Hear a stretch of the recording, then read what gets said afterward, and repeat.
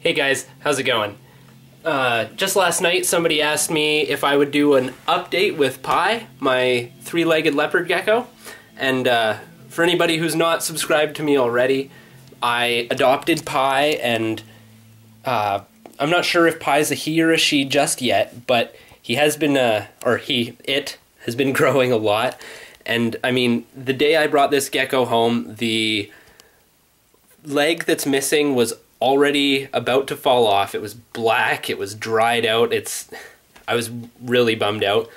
And Pi was weighing about 4 grams, and it had been at the store, at the pet store that doesn't know how to take care of reptiles, which is a good reason not to get reptiles from big chain pet stores. It's many people comment on this. Many will tell you never to ever buy reptiles from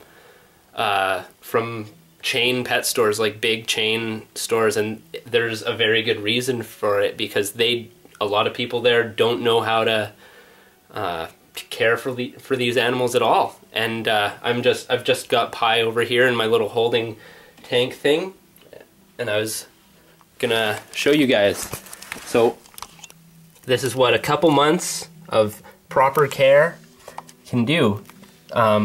So Pi was about 4 grams before, and just absolutely tiny. I'll just get him over here.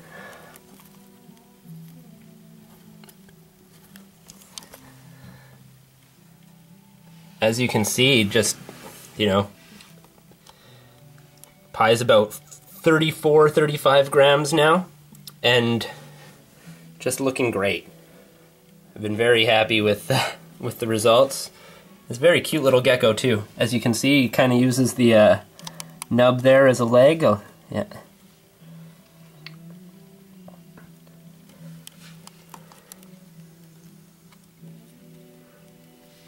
And this kind of thing is the whole reason you need a moist hide box in your terrariums, because when stuck shed doesn't come off, it'll constrict on the limb, and it causes toes to fall off, which is a lot more common than the leg.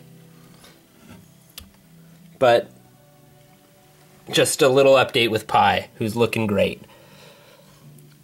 Very nice pattern, starting to get that carrot tail, and I've been really excited because the carrot tail just keeps getting more orange every time I look in the terrarium. It's fantastic. But that's Pi. Have a good one, guys.